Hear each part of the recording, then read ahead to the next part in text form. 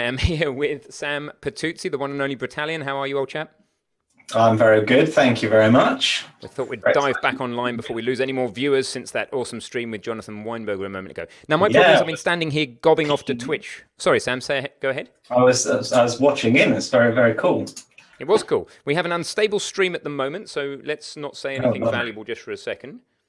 Oh, don't worry. I don't think there's too much of that going on. I don't think we need to make any special amends to avoid value. And then we're going to be going through Unreal with you guys, taking a look behind the scenes of Unreal and kicking off the series of Unreal streams. So, Perceptual Lucidity says hi. We've got some real hardcore stream attendees here. They seem to leave their computer. I laud you all for sticking with us while we're working all of it out. It's been crazy. I've been streaming fairly constantly all day today, so I do need to go and get myself a drink and remind my wife that I'm still alive, while Sam gathers your opinions about your questions and opinions about Unreal. Try and resist answering them, Sam, but maybe jot them all down or something like that. Yeah, I will take them and put them into a doc or something. Yeah, stuff them in a Google Doc and give me the link, and then I can help to guide the stream without you having to keep diving back into the doc. Something that makes like sense. that. Yep, it's great to keep you guys company. We're serving all sorts of needs here. And remember, when we get to 40 minutes, what happens in the chat? What happens when we get to 40 minutes? I always stop you and do poor old Jonathan, I made him do a stretch break as well. So You like our stretch breaks. Yep. I'll be back in a second, guys. Okay, so in the meantime, while Ben is gone, I would like you guys to be sharing with me things that you find exciting about Unreal and questions that you have about Unreal, maybe from a beginner's point of view. And we will be answering those, not immediately, but through the course of the stream. So go ahead and get your questions in early. So how many people have we got with us at the moment? We've got almost 60 people. That is great. Hello, all 60 of you. We're looking forward to doing some streaming of Unreal content. That's what you're here for, I suppose. So I'm just going to be putting together your questions in a document. Maybe I can share my screen while we're doing this. Close tabs to the right. And let's see if I can share. Or will it just let me? Okay. So I'm putting together a set of questions about Unreal. And it's currently blank because none of you asked anything yet.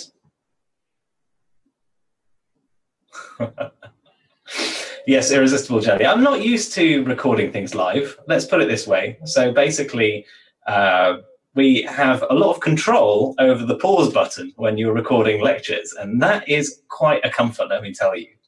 But I think it's all right. I've done a few live things before. And yeah, once we get to 3,000 viewers, I think the thing is, it really won't make a difference at that point. I don't think you can imagine 3,000 viewers unless they're sitting in front of you. So, well, we'll see. Maybe I will feel very nervous. So we've got a first question. Demente PH. Is Unreal more commonly used than Unity by GameDev Studios? Good question. Let's talk about that. Not right now.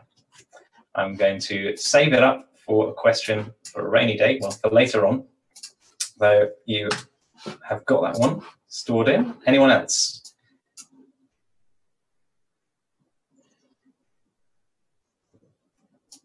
What's better to learn to enter the industry? Ooh, that's kind of a follow-up question to that one, isn't it? Keep the questions coming, and what we're going to do is we're going to be doing a little bit of a tour of Unreal.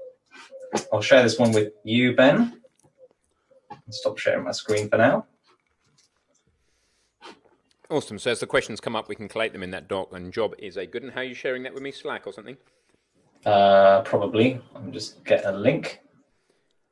Which Zoom room? I'll lock this Zoom room, I think, so that we don't have... Actually, you're the only one of our team who would care about arriving at this Zoom room. The only other risk is that Mikey arrives shirtless, which would be a disaster, but also very funny. So, yeah. So that's all right. There you go. I think I shared it with you. I think. Noise Phoenix, thank you very much indeed for joining with Twitch Prime. You probably know most of you on the stream that you can link your Amazon Prime account and yada, yada, yada. Okay, questions I will collate over here. Let's really just look through the engine, Sam. Do you want to share your screen in a minute? Screen? Ah! There you How go. important is it to keep a That's good my screen, Git folks. repository from Abyss Films? Completely important, basically. It doesn't have to be Git, Yeah. but you There's need to be nothing more using important, version. basically. Yeah, you need to be using some version control. Right, so let me share my pixels. Okay. How did So Irresistible Jelly, how did you make your font red like that? That was rather clever. So yeah, let's take a look is at it like IRC type thing? He's done Me. something. He's a clever boy, isn't he? All right. So Ben, help me. I'm stuck here on the Epic Games launcher. What do I do next? Oh yeah, Sam, there is no Sam emote. You need to make your little emote. Remember the email? Oh, okay. I haven't seen that. They're getting Why is that not a task in Asana? Yeah. I think there probably is, or if there isn't, there's an email. Anyway, let's go into Unreal. Is there anything to be learnt here for a start, or do we just now we get into the engine, right? Occasionally we have blog posts here, and they're very cool, and you should read them. That's good. That's it. Yeah, and we've got 4.20 coming out soon, but not yet, which is going to be fun because it fixes a few bugs that are really annoying in 4.19, like if you change something in your C++, sometimes it likes to just obliterate all the settings you've set in your blueprints. That's fun. Not a fun bug. Okay, so shall we start with a completely fresh project, or shall we dive into something that I have been doing recently? Let's have a look maybe at Battletank. But it's not really just reviewing Battletank. What I want to try and do in this stream is get into the darker corners of just so that Battletank just so there's a project open rather than a blank engine. But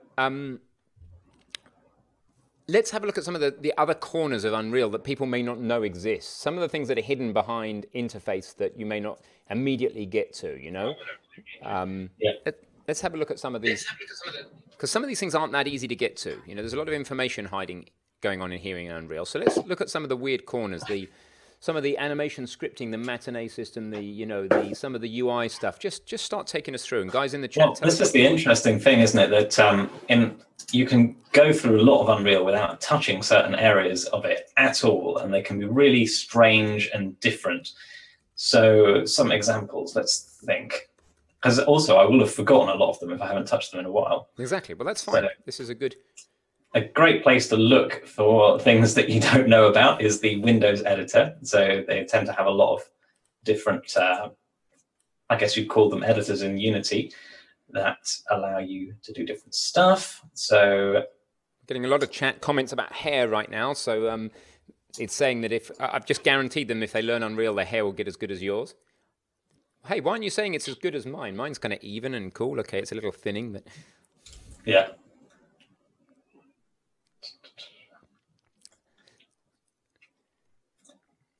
So here's an overview. So, I mean, we've got a whole... Look at the development tools there for a start. Maybe we start there just for fun.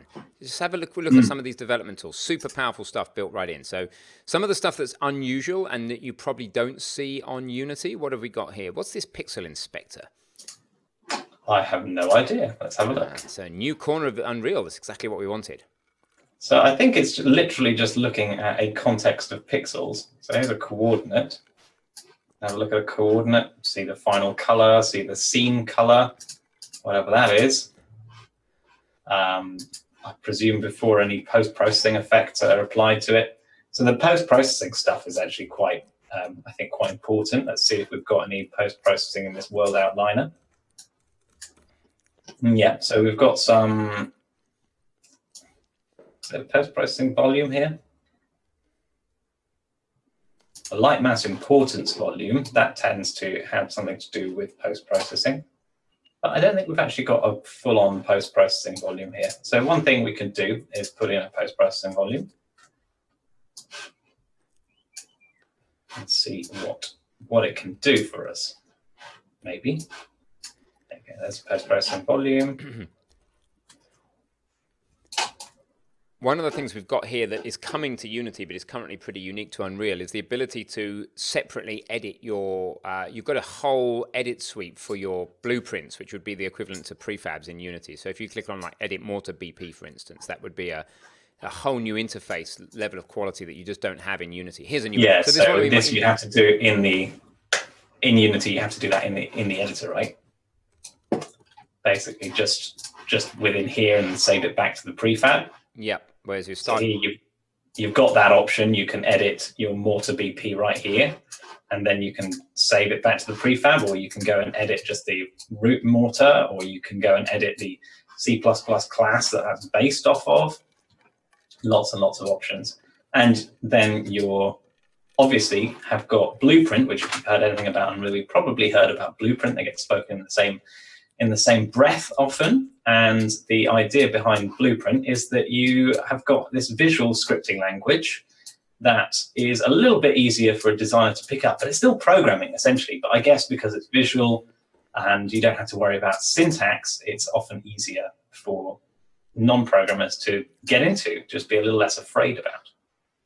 So that's fantastic. It's basically a programming language, and you are able to program a blueprint in the same way as you're able to program a C++ class. It's the same thing. So yeah, you can literally lay out all your stuff here, and obviously one of the features that it's got that Unity doesn't have is that you can nest these things. So you could create a... Although it's about to have, just before people slam that in the chat, by the way. Unity is about to have that, but at the moment it does not. But Unreal's had it for a very long time. Yep. Cool. So I was having a look at the post-processing volume, and you can see that there's a load of settings here in terms of the type of lens effects we can do. So we can put chromatic aberration. And I know you can do some of this in Unity too, but it's just super simple to just enable a post-processing volume. And I think you have to have your camera inside it. And tell us a bit more about the post-processing volume while you're setting it up, just so people know what the... Yeah, so the post-processing volume, is basically what makes, I think, Unreal games seem to stand out in terms of graphics quality. It tends to be the kind of bloom effects, let's have a look at what kind of things we've got. Color grading, for example, so making a scene look particularly moody or particularly bright. These kind of tweaks and finishing touches that are make your game just look a notch better in terms of graphics quality, even if your meshes or your textures aren't any better. Sometimes putting on some decent post-processing can have a very good effect. So I'm just trying to see if we can increase the saturation or something. I wonder whether I have to play in order to see this. Of course, we've got post-processing in Unity as well, just for means of contrast. It's just that Unreal tends to, out the box, look better than Unity. Yeah. So some of the bits of the engine we just haven't played with at all are things like the really as a group, the cinematic area sides of the engine. We've got a whole bunch of ragdoll physics we're not spending a lot of time on, although I think you did a little bit of that in testing ground. No, not really, but I did have a project somewhere where what I'd like to just get into is some of the sequencer, some of the bits, the corners of it we don't normally touch, just to try and interest people. Okay. So let's see if I can bring up. If I knew what we had been covering before this 15 minutes before the stream began, I would have got the right projects downloaded. It's all right. It's good to keep you on your toes. We don't necessarily. Oh, here comes some food. Look at that. What is that? Shake there. Thank you very much, honey. This is my first food today, guys, so I'm going to eat it slightly off to the side of the camera, but I will still be present. I'll just stop my video, actually. It's probably the best bet. Thank you, honey. That's honey wife and honey son, that is. So Sam will get a couple of projects downloading there. Sam, the suspension you created on Battle Tank, that was pretty interesting. What were you using there in terms of the springs and the physics, etc.? How did that work out? Yeah, so what we've got there, in fact, this chromatic aberration is now kind of annoying. If we have a look at a tank, go ahead and play and see for those who don't know what this is about, if they haven't done a Battle Tank section. This is the tank with its suspension, and it basically has a kind of fake set of colliders here. Well, they're not fake. The colliders are real, but they don't respect necessarily where the wheel positions are. And the idea here is that you're able to traverse the terrain nice and smoothly, because previously we had lots of popping issues. You'd reach a terrain boundary and it would jump up because we were basically taking a tank that was completely solid and dragging it across a terrain. So you can imagine if you come up to a cusp in a terrain, even if it's just a small one and you've got a completely rigid tank, it's going to bounce into nowhere when you hit that cusp.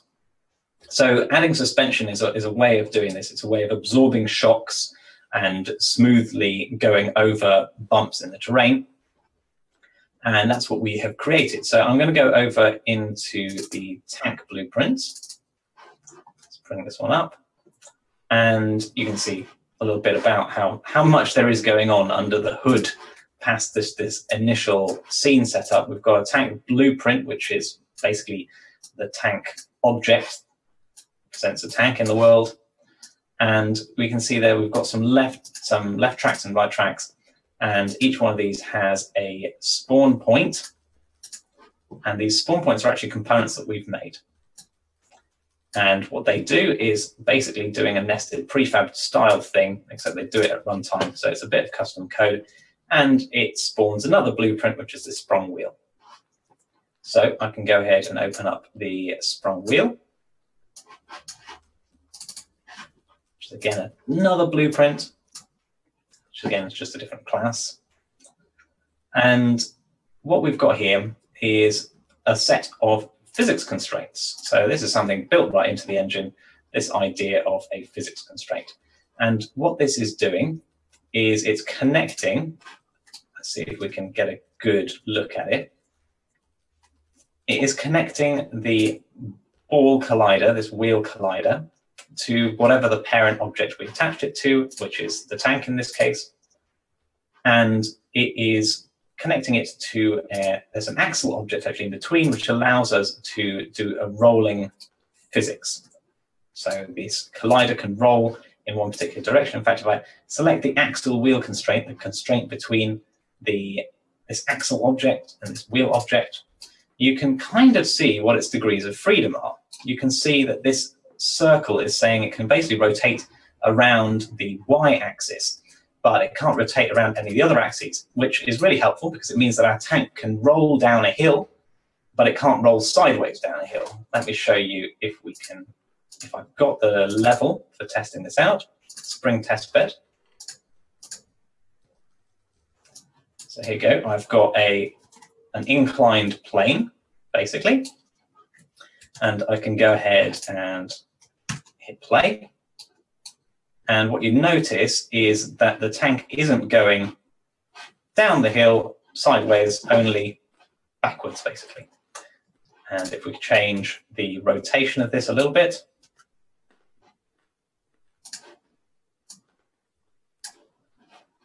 and we should see that it probably stays, change the rotation in the other direction, it might have helped.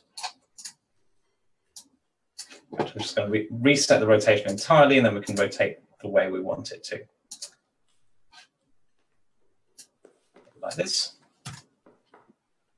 Ha. Spawning from where I currently am. There we go. There we go. So you can see it's not rolling downhill. That's because of this physics constraint. And the physics constraint basically says, even without these two objects being linked in any other way, it's going to try and use the physics engine underlying Unreal to keep these objects as close as possible to satisfying this constraint. And what we've got then is a whole chain of constraints between the wheel and the axle, which is doing the rotation, and then between the axle and the tank itself, this mass wheel constraint, which is basically acting as a spring. So if you apply a force to it, it compresses, and it has a bit of damping, so it doesn't oscillate around. So if you have bad suspension, it's going to bounce around or oscillate. And all that is built right in. And in fact, this physics constraint, the constraint that underlies the physics constraint, it's in the PhysX engine, the NVIDIA library, in actual fact, is exactly what's used in the ragdoll physics for characters. So that's what I've got downloading here in the content example. Hopefully I'll be able to show you what the ragdolls do and what they look like, because that could be quite cool. And awesome, Sam. We've had a request to see some VR development as well. And as you're right in the middle of producing the Unreal VR course, which I'll link in the chat, it'd be good to see that if you're in a context to do that. Definitely. So we can go over to one of those projects. Let me see. Probably already have one open here. Okay. So at the moment, the stage we're at in the VR course is that we've got some kind of placeholder UI. It's not very impressive UI. If I go ahead and hit play, get my headset. I'm going to look like a right tool with a headset on.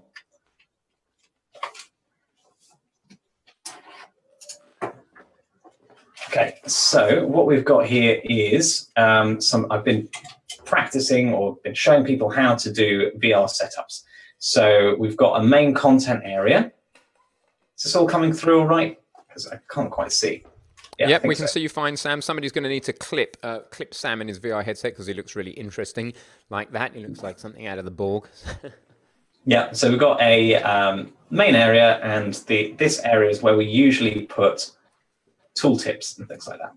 And so what we've got going on here is that this is World Space UI. It's a widget component inside the world. And here I've got a hand controller. You can just about see there's no actual light in this scene, so it's just a silhouette. But it has got a pointer on the end of it, which allows us to interact with UI widgets in the world. So it's just about visible. But if I hover over this button, can you see it changing, Ben? Can you see it changing to a hover color? Just about, yep. Just about. Just about see that hover effect, yep. It works on both of these, and you can even use the trigger to basically press the button. So this is where we've got to. It's going to look more impressive than this. In fact, I can probably bring up the project that looks more impressive than this. So I can open the completed project, which will take a little second. So this is one of the advantages of Unity, though, is that things take a lot less time to load.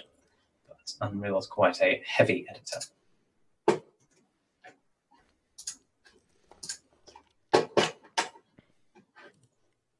When you're developing in VR with Unreal, how much of your time are you spending with the VR headset on versus off, do you reckon? Does it tend to live on your forehead like that? No, well, sometimes, yeah. So it's better to have the Oculus, I find, than the Rift, because the Rift weighs a ton and my neck hurts if I keep it on. But the Oculus. Hold on, the Oculus than the Rift? You mean than the Gear VR? Yeah, yeah, the other one, the HTC Vive. It's very, very heavy. So this is what it kind of is aiming towards. So you just saw the UI as it was blocked out, but then you can see here quite clearly that we're able to highlight different elements of the UI, that we've got buttons down here that allow us to add and delete paintings from the UI. We can go into any one painting and draw in the UI. So all that sort of stuff. That's where it's going. And I just wanted to show you, there is an interesting thing or two we can do with VR that is, I think, quite exclusive to Unreal at this point, is that you can do a VR mode. So VR mode basically means I am still in the editor. This isn't me playing my game, but if I can get my other hand controller, let's have them both. And I can never quite remember all the controls. So you can see here, hopefully you can see here, that I've got an in-editor VR system that allows me to do things like move stuff around. So if I click on the gizmos, do the translate gizmo. So I'm going to click or not. It's a little bit temperamental, I find. It's very early days for it. So what I should be able to do is select elements in the world around me. Maybe I need to go to something like Battle Tank. It might be more obvious because we've actually got 3D environment rather than just UI. So I always forget how I have to come out of this thing. Something like system exit. There you go. And it comes out of the VR mode. So if we try and do it from Battle Tank, that should be interesting. If I go to the battleground itself, and we can try and edit things, go into VR mode. Here we go. Oh, I'm quite high up. That's quite vertigo-inducing. That's interesting. Okay, so you can see a little bit better in this level that I've got two kind of silvery hand controllers, and they actually allow me to select objects, and you can see I'm moving the world around within VR. So this is really good for a designer because it basically allows you to lay things out as you're going to experience them in the game. Very much as the editor is supposed to do, but obviously when you're editing things in 2D on a screen, it's going to look different to when you're going to experience them in VR. So you can even do things like add in windows here. So I could get the details pane. Here you go. Here's a details pane in VR. And I select something in the world. Maybe I select something in the world and it will show up. We'll come back to that. I'm trying to remember how it is that I'm supposed to move. Aha, that's it. So squeezing these triggers, I can change the scale of the world. I think I'm zooming, but I'm not entirely sure. There you go. So I can zoom out a little bit on scale, and you can see it's... I don't know whether you can tell that the scale seems to have changed. Does it look different? Because to me, this tank is now minute. It's a little bit of a... Yeah, no, it does. It does. And it's just a question of field of view, probably, isn't it? It probably is a field of view thing, but it's also going to be the stereoscopic vision to some degree. So here we are. I'm up to the tank. That tool of yours looks like a lightsaber, Sam. It's great. Yeah, a little kind of wobbly lightsaber, right? Yeah, wobbly lightsaber. For some reason, I can't seem to select the objects in this view. Maybe I don't have the right tool selected. Oh, my word. A fencing person would probably call it a light foil, I think, or something like that. So. It's a light foil. On guard. On guard, yeah. Exactly. Awesome. So we've got a VR editor, which is cool, but a bit new.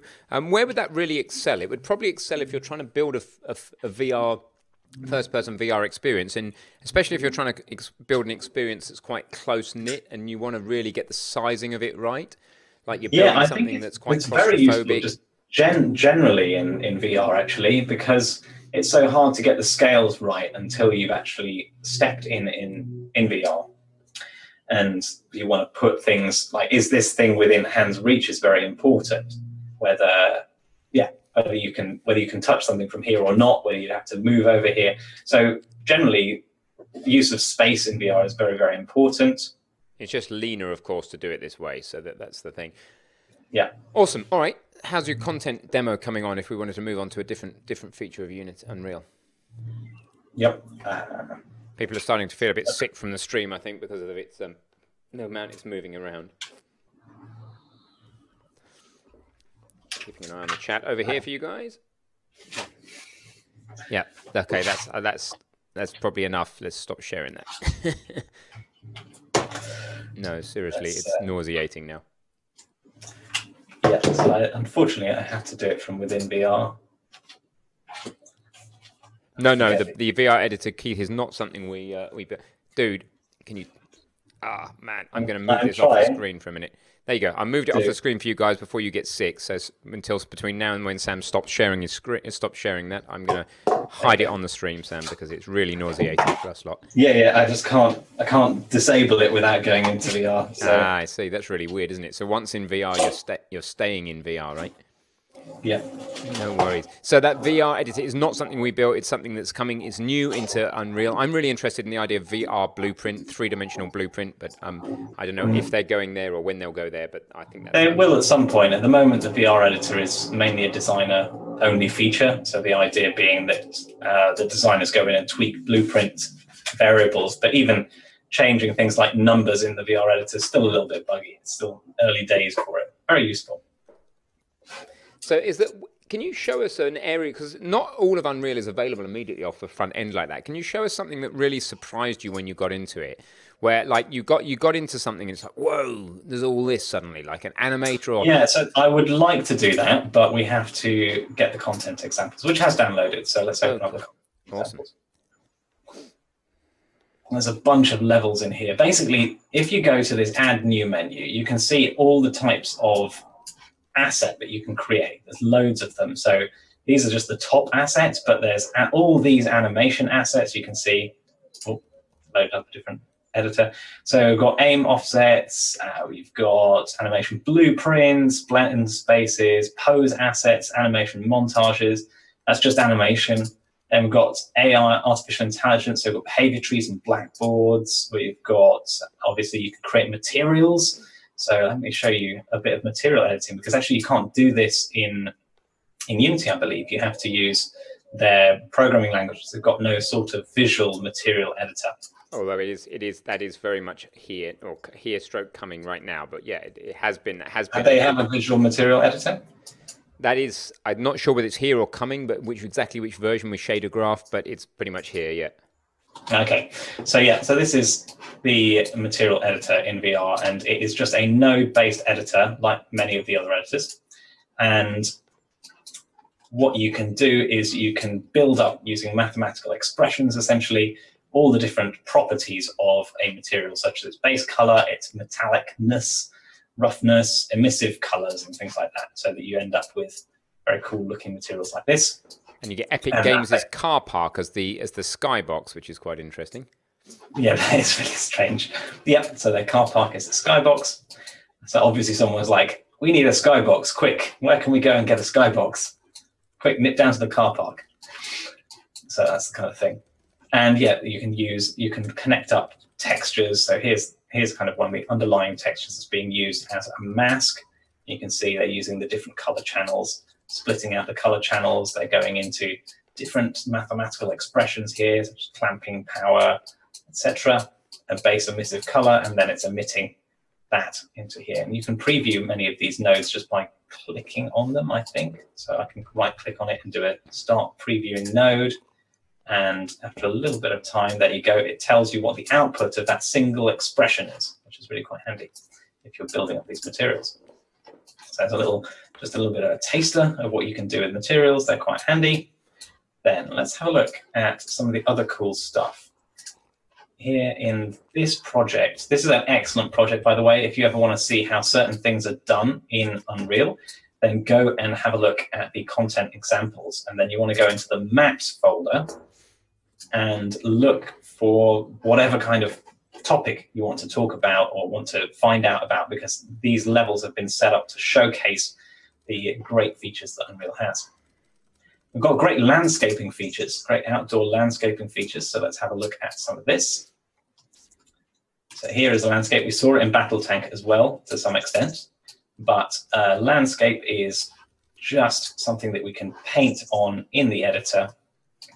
It's just loading the shaders here. And you can see, actually, if I zoom out, it has done some level of detailing because the mesh is changing slightly. As I come in, the detail on the mesh kind of comes out, pops up a little bit, and improves. And you can do all sorts of things like painting onto this terrain, different layers. So I'm a bit unpracticed with this, I'm afraid. It's something that we do cover in the Battle Tank tutorial. You can see that there's like this soil layer, a grass layer, a snow layer, and these have different properties, including different properties such as slip. So you might have the snow layer have less friction. You can do things like that, which is pretty cool. And you can use paint tools, I think, like this. If you have to change the size of this brush, the brush size is huge.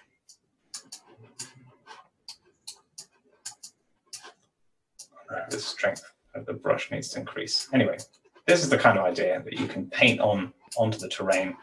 In this case, I'm actually just covering it in soil. That's what I was doing. Yeah, that's what's happening. I'm overwriting everything with soil. But you can also just elevate the terrain, I think, with one of these tools. I'm not sure which one it is. Yeah, as we did a lot of this in BattleTank. If you guys are interested in terrain sculpting in Unreal, take a look in BattleTank. There you go. That's some Mr. Bailey wants to watch the Unity RPG series. Oh, you can, by the way. You can do that just by going back to our previous videos. I'll see if I can find you a link that gets you there in one step. I'll see if I can do that, because it's all under the Unity RPG series. I don't know if this will work for you. I'm going to try giving you a link now. It may not work. I've found it doesn't work unless we're us, but I'll try it. Tell me if this works on a desktop. Try that. Cool, Sam. So yep.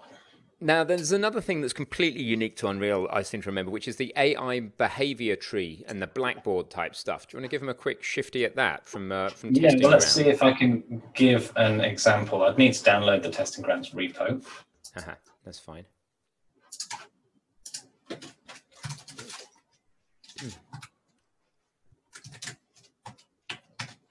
Perceptual lucidity, Sam's focus has been Unreal, but you see Unreal's a big engine, and if Sam says he's refamiliarizing himself, he means he's refamiliarizing himself with that part of it. He's been full-time Unreal recently, but it's a big place, a lot of surface area, which is why we're stretching ourselves now to go to areas of it we haven't been to recently. So. Yep.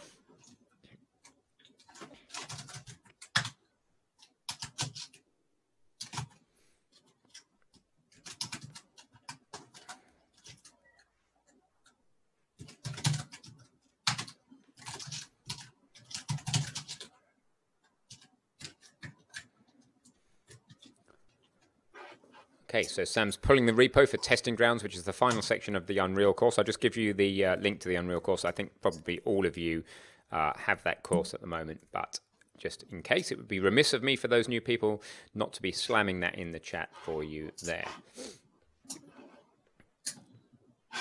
Yep, in the meantime, we can see about something else, because you were mentioning things like physics. Some of the cool physics stuff that's just built in. So any of you guys can get this, by the way, by grabbing Unreal and then going into the content demos pack. Was that it? Yep. Content demos, yeah. A whole load of stuff on there. That's a pretty cool way of you just exploring the engine. Great place to be for that. And they set up these demos. So these guys are in the middle of an animation, and what I can do is I can blend out their floppiness. That is like an overworked soldier. It's like, I'll keep running, but I really am quite tired.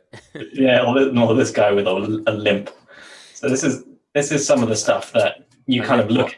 He's got a bit of a limp leg. Or this guy, where you can hit him in places, and it just goes limp on that particular limb.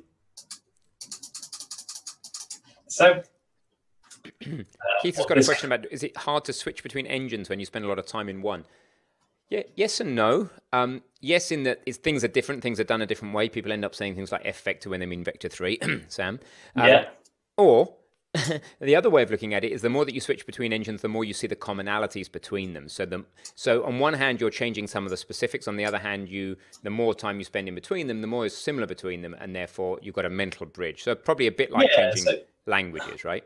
So you can't do it very easily every day, but once you get back into context in a certain engine, I think it's very, very straightforward. And what you've learned from another engine is so valuable that I think it's definitely worth having both in your toolbox. There you go. Completely floppy, dude. Anyhow. That's completely floppy. Yeah, so the idea I wanted to show you here is that these actually have deep down an asset editor.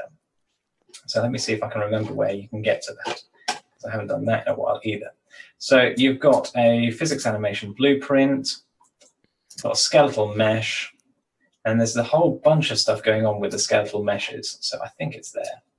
I go, no, that's an animation. This is the meat, Sam. These are the bits of the engine that people don't even know exist until you eventually click through to something in a dialog box and you're like, wow, there's this whole other editor. So there's this, exactly. So here the skeletal mesh editor is what we're looking for. So this is a skeletal mesh, the Hero TPP skeletal mesh.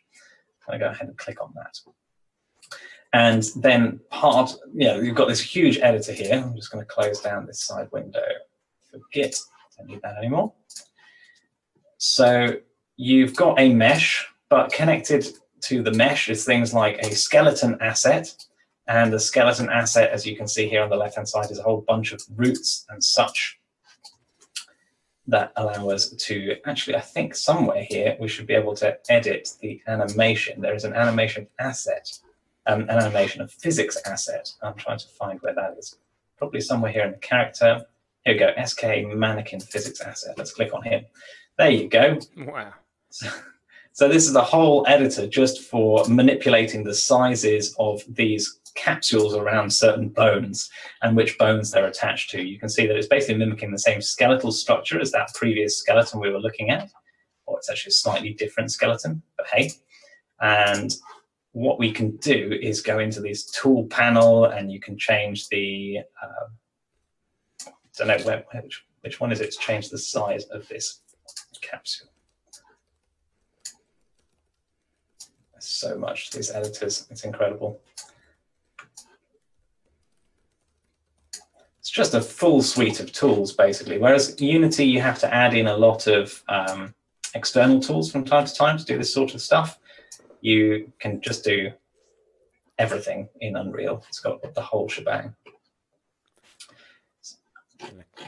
Correspondingly steep learning journey, which is why we haven't covered all of Unreal by any means yet. But we're working on it. We've got 3 courses on Unreal, the basic course, the multiplayer, and the VR course, and we will cover more areas of the engine as we go, but it's a lifetime pursuit to get through all of this stuff. Thanks for showing us that. It certainly is.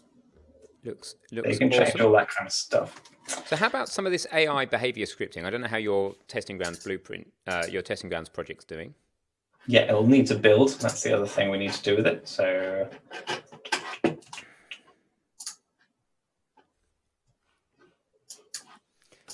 yeah, Unreal super complete, super cheap. It's not cheap. Unreal 5%, I believe, is still the deal of your revenue. Now, 5% of revenue is high. You have to have high margins in order to be able to afford 5% off the top. So just bear that in mind. But yeah, pretty complete, and you only pay when you're succeeding. So in those respects, that's good. So it's actually 5% of your total net revenue then? I think so. I think that's still the deal, or it's in that order. I think another killer feature of Unreal certainly is the fact that you can get access to all the source code and make total engine modifications. So that's pretty advanced, but yeah, even if you don't modify it, which few people do, what you do regularly is look into the engine. If you're not sure what something's doing, you go look at the engine code and you can see what it's doing, right? And there's so much stuff that they just don't have documentation for because they basically have got loads of stuff, so they haven't managed to write all the documentation. But for example, what was it that I was looking up the other day? Something to do with active redirects. So I just go and search for active class and redirect in the whole solution, which includes the engine. But and you can go and find in their classic style, though, Unity, of course, on the 26th of March, announced in this blog post I'm linking in the chat that they're now also releasing the Unity engine source code. So every time... Do you know if they will be able to make builds of that, or is it just kind of a read-only source code? I haven't read the blog, but I've just linked the blog. The main advantage we're seeing in Unreal is that you can read the source code. Whether you're going to be able to change it, don't know. I think it's as a reference is the idea here. Mm-hmm. Makes sense. Yeah, but they're saying very carefully, read the license text before you get carried away. So. Yeah. Awesome. Certainly can't re-release any of this, not even Unreal. Absolutely. So I think what we'll do is we'll have a quick look at the AI behavior tree blackboard scripting. Just explain what a blackboard is, what a behavior tree is, what's different about that, something else very unique to Unreal. And then we'll go into a brief, well, probably a stretch, knowing me, and then a quick less of a Q&A and more of a what do you want to see in future streams, which I'll put a poll up about. I'll do that now. The question really is for the future Unreal series, so we're planning on streaming once a week, probably at this time, we might change it. What do you want to see? Do you want to see engine features that are unique to Unreal, like we're showing you now? Do you want to see beginner C++ or intermediate C++? What would you most like to see? Slam that poll. We'd really like to know what to put in the future series. So I know that there's a way in this editor of making the guy collapse, but I can't for the life of me remember what the shortcut is. And it doesn't have any UI to allow you to do it either, by the looks of it. slightly annoying.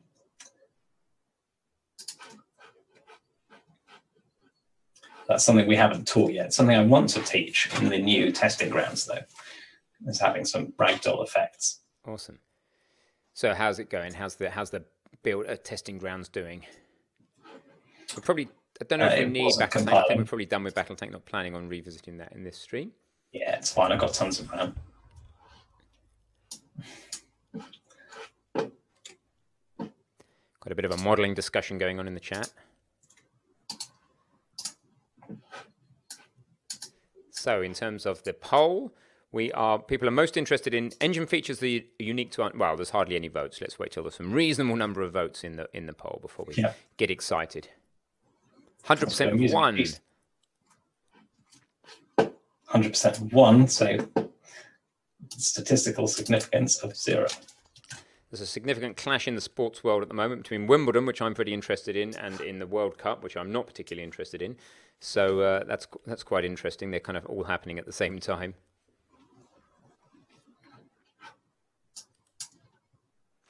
So a feature unique to Unreal. So obviously you can do anything in either if you make the effort. Compile errors. What's that? Masses of compile time. That's one feature. Yeah, we do get a little bit bored of that. We're about to show you something as a feature that's unique to Unreal, like the AI behavior tree system that's built in. Blueprint visual scripting, the way that's built in, although there's third-party options in Unity. There's a lot of the asset pipeline stuff we haven't showed you, which we could show you on a future stream, maybe on a Blender focus stream. A lot of the way that assets come in and the conditioning of those and what you can do about those and the generation of complex collider meshes. There's loads of things in Unreal that seem only to be in Unreal in terms of our offering. But they come with the weight of having to learn that stuff. So you've got to weigh up how much you need it. Basically, if you're building a game like Unreal, Unreal is your choice because it's already set up to do it. The further you get away from that, the further you get away from its center of gravity. But it's still very capable across the board, you know. Yeah, definitely. It is very flexible as a game, but it does make certain assumptions which make it easier to do games that center around characters, basically. So if your game goes quite far away from that, or 2D games, I don't know, it does have 2D support. I've never actually dived into it, so that might be something that is less powerful because they put a lot of force into, they put a lot of time and energy thinking about how to make the engine look really pretty. So I'm not actually sure. I think I've got an upgrade issue here in terms of testing grounds. I don't think I'm going to be able to get this running on the stream. Okay, well, that's not a problem, but you could probably take a blank project and go to the AI behavior tree, couldn't you? Do you need much to do that? It'd just be better to show... there may even be some in Battletank. No, there isn't any actual AI. But we can create some AI assets, so I can go ahead and create a behavior tree of any sort. So that menu in a moment ago just shows how much the richness there. When you right-clicked and said create an asset, look at the amount of stuff here. That's right? the add new. Create advanced asset, animation, AI assets, blendables, blueprints, materials, textures. Anyway, just to give you an idea, Paper 2D is the part of the 2D system you were talking about. Media asset. It's just an overview. We're trying to just keep it at a... So cool, let's see this behavior tree and understand a little bit about what it's like. What's this blackboard thing for that we used in testing grounds and so on? So basically the behavior tree is a way of programming your AI to do tasks a bit at a time. So you can compose behaviors such as you can give it a task to do. Let's see if we've got some existing tasks that I could use. Probably want a sequence, so make a sequence of events which basically says do task 1, then do task 2, then do task 3, etc. And we can do tasks such as make a noise, not very useful. We can do tasks such as play an animation, so this might be a scratch head animation. We could do a wait, then get it to wait for 5 seconds, and then we might get it to do a move to, which gets it to do some AI navigation. So this sets up a very simple little behavior for our AI, where it might make a grunt, then play a scratching animation, then do a wait for 5 seconds, then move to the next destination that it's patrolling to, for example. And you can sequence these things together. You can do other things to aggregate, such as a selector. So it might choose to, I don't know, it could choose between multiple animations. Let's try and do that. So instead of just playing one animation, you might get it to run a selector of animations, in which case it will randomly pick between one or the other. We get a couple of animations in here, like so. We have a couple of questions about this. We have, is there an advantage, I'm just trying to clarify with Kin Thaman, something like that. Is there an advantage between a behavior tree and just creating a graph? Well, I'm not entirely sure about what you mean by just creating a graph. Do you understand the question, Sam? No, I don't quite understand the question. Okay, so we'll get what kind of graph? Yeah, and graphs kind of graph? Are incredibly general. Yeah, what kind of graph in where? And the other question was, is this a weighted task tree? Perceptual lucidity games is asking. Weighted in what sense? Yeah, it doesn't mean weight as in, you know, I don't think it's weighted. It's just a sequencing tool is really what we're talking about here. Yeah, and the thing is, you can build them up. You can extract things like this out, I think, to make this into another task. You could get it to run another behavior tree, so that you can compose really much more complex sequences of things like walk up to door, try to unlock door, open door, go close door, etc. And that can be very complex behavior built up in levels of abstraction. Awesome. And it's quite easy for someone who is not a programmer to use this to put together and tweak the AI behavior. So if you've got a designer who needs to say, oh, actually, this AI should wait 10 more seconds, or it should wait between opening the door and closing the door, then they can just go ahead and do that. It's very easy and straightforward. It's a restricted programming model that allows them to do that. And at runtime, you can inspect and see where a given AI is in their behavior tree, which is quite helpful. So that's all good stuff. Yeah, all right, absolutely. So stretch your clock. We're going to quickly stand up. I'm going to go to standing. And then I think what we need to do is just spend the last few minutes of this stream assessing what people want in future streams. So far, the poll is pretty across the board. People are wanting to see a bit of unique things that are unique to Unreal, a bit of beginner C++, and a bit of intermediate C++. So it looks like we'll have to do slightly across the board. What we might do is announce a stream for next week, which is announced to our Unreal students saying, hey, come with questions, basically. Come with a project, come with questions, that type of thing. And we'll have to find our feet with that. With each series, we have to find our feet and decide where we're going with it. So quick stretch, and then we'll dive into that. Bear with me. So guys, stand up, if you will, and give, maybe you as well, Sam. Let's all move. Yeah. You're already standing. Sam's already standing. I'm still standing, better than I ever have. So I like you just didn't notice me transitioning to standing. Find the movements that are right for you, right? So for my particular body, I have thoracic spine, slightly immobile. I like to get my arms stretched like this. I'm always doing the same things. I like to make sure the shoulder's moving. But everyone has their own gripes. Just listen to your body, move it how you need to. We had Jonathan Weinberg was doing star jumps. He seemed to like that. He seemed to want to be moving like that.